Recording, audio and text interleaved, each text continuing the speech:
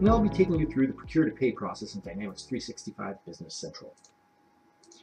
The process is relatively simple and starts with generating either a purchase quote or a purchase order. For the purposes of this demo, we'll start with a simple purchase order. Once we have the order, we can start posting the receipt and the invoice. Doing this will update the inventory to increase the item count once they have been received. After posting, we'll need to pay the vendor. Let's go into the system and see how that works.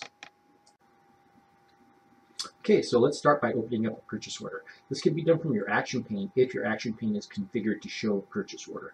This is fully configurable and may not be available to everybody. So we can also go up to purchasing and hit purchase orders from the ribbon, or you can go to the search and type in purchase order. And you'll see there it pops up right there.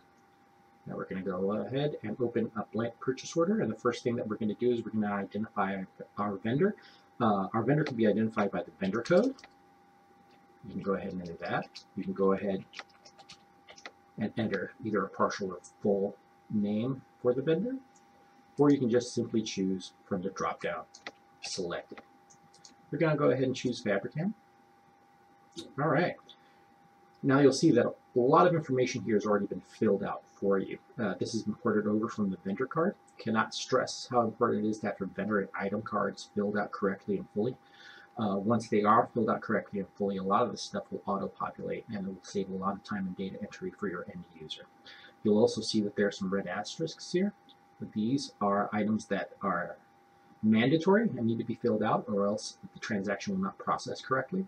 But for right now, a vendor invoice, since we haven't received an item and we don't have a vendor invoice to record, we're going to leave that blank. All right. You're also going to see that the status is open. When status shows is open, it means that it's a work in progress. Nothing is visible for anybody other than you who are entering the information. Once this information has been released, it'll be visible to other users. We're going to go ahead down to our line, and we're going to go ahead and order our items. Now we can select type as item, which is the default for this vendor. If there are other options here like labor, so on and so forth, depending on the type of vendor, your default should always be set by your V card. Now we're going to go with our item. We can either select from this drop down, we can enter the item number, and that'll go ahead and streamline things out, or you can go ahead and put in an item name. We're going to go with the Paris Guest Chair Black as our item. You'll see the description. Then we have a location code. The location code will let us know where we want this item to be shipped. That could either be to one of our predetermined warehouses. We can also add a new location here.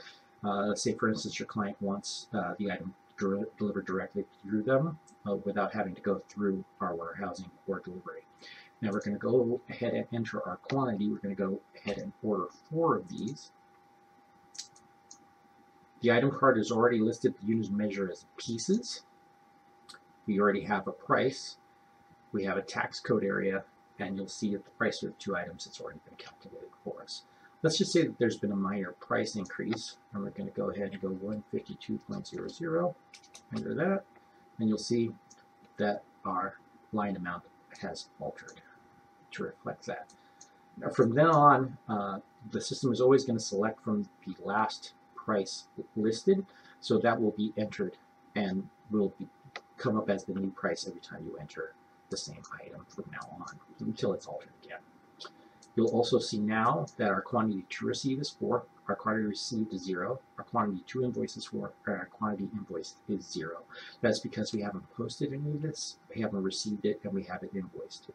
As we move on through this process, we'll see those numbers change, and we'll see the items listed in our warehouse and paid.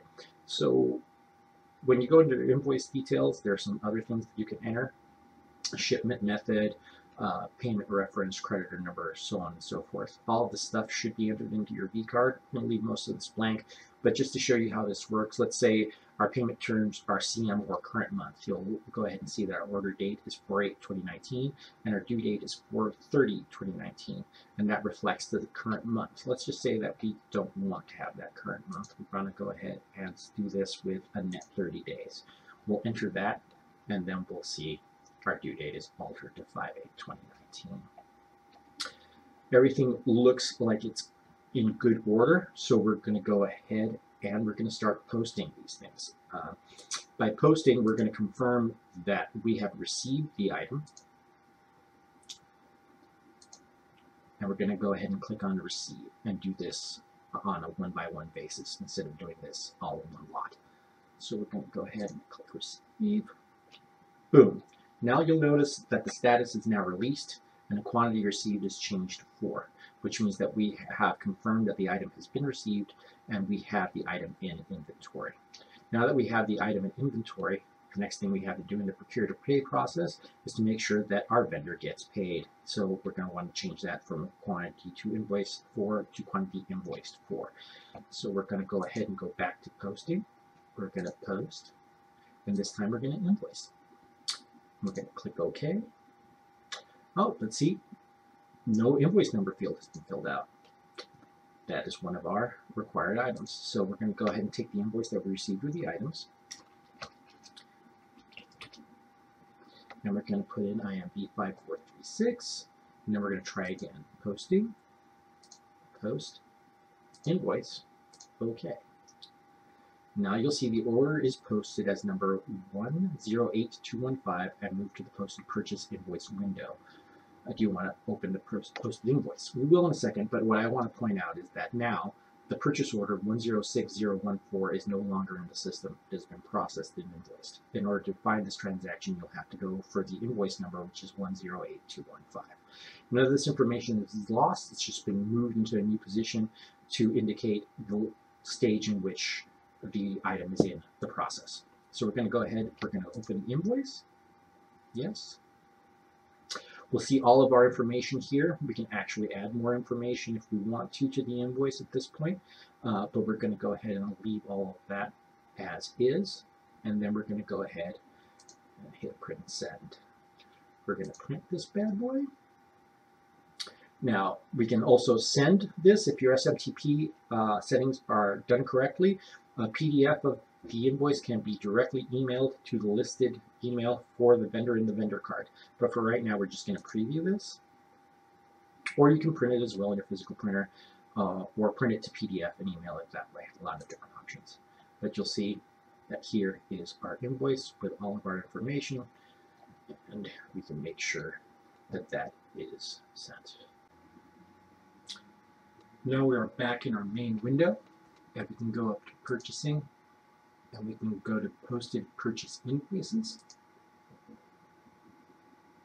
And there we see our posted invoice for Fabricant IMV 5436 or 108215. Here it is, ready to go. And that's pretty much it for the procure to pay process in Dynamics 365 Business Central.